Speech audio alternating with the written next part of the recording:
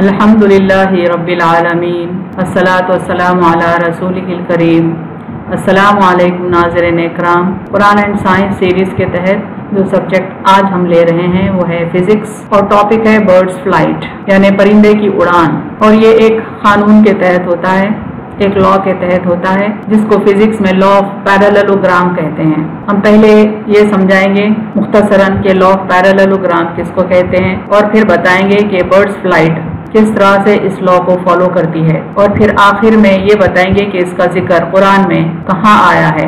Law of Parallelogram of Forces. The law of Parallelogram of Forces states that if two vectors acting on a particle at the same time be represented in magnitude and direction by the two adjacent sides of a parallelogram drawn from a point, their resultant vector is represented in magnitude and direction by the diagonal of the parallelogram drawn from the same point. यहाँ ये कहा जा रहा है कि अगर दो vectors OA and OB एक पॉइंट पर एक्ट कर रहे हैं और ये दो वेक्टर्स एक पैरेललोग्राम के दो साइड्स हैं, तब इनका रिजल्टेंट वेक्टर पैरेललोग्राम का डायगोनल होगा यानी कि OR होगा।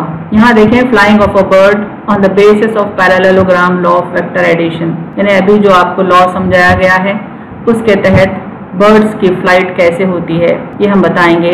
स्टेप बाय स्टेप एक्सप्लेनेशन देखें। As the bird flies it strikes the air with its wings, W side that is WO according to Newton's third law of motion, air strikes the wings in opposite directions. यानी कि जब परिंदा पर मारता है तो उसके फोर्सेस डाउनवर्ड्स एक पॉइंट पे एक्ट करते हैं। नीचे डायग्राम में हम बता रहे हैं, देखें एक वेक्टर है RW राइट विंग का और एक वेक्टर है LW लेफ्ट विंग का। ये दोनों एक पॉइंट O पर एक्ट कर रहे हैं। The reactions are OA and OB, यानी न्यूटन्स थर्ड लॉ के तहत जब कोई एक्शन होता है तो उसका रिएक्शन होता है। तो यहाँ पर RW जो फोर्स है उसका रिएक्शन होगा according to Newton's third law OA की शक्ल में, और LW जो फोर्स है उसका रिएक्शन होगा OB की शक्ल में, और OA और OB का resultant as per parallelogram law of vector addition OR होगा जैसा कि यहाँ बताया गया है।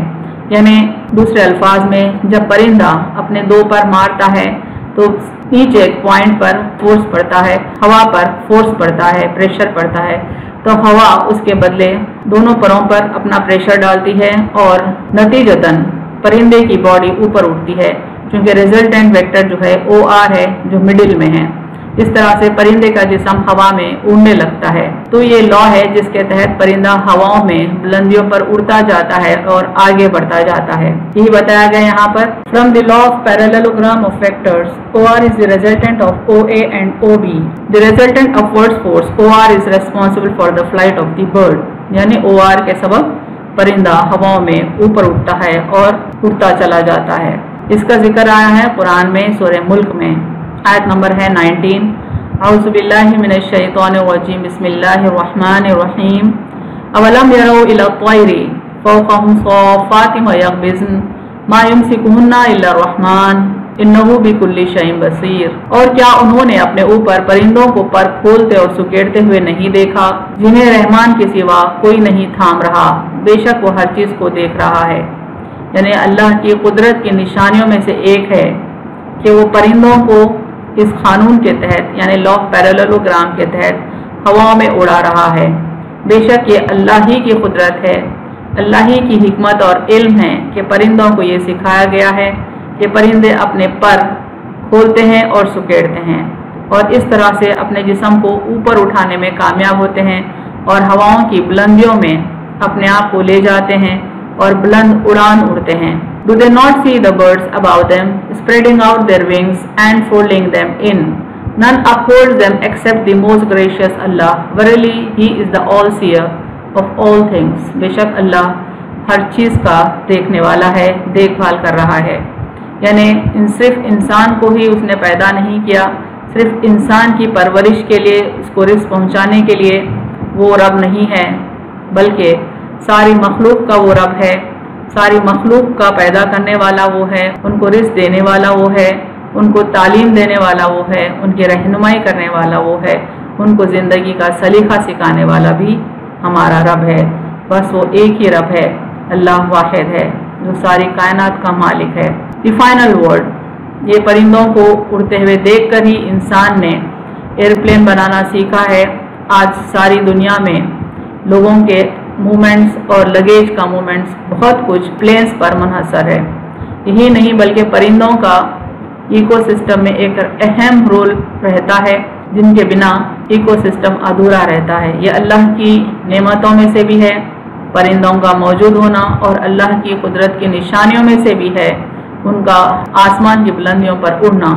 यही सवाल अल्लाह ताला कुरान में सूरह रहमान में करते हैं, आयत नंबर 13, बल्कि ये आयत कई मरतबा इस सूरे में आती है।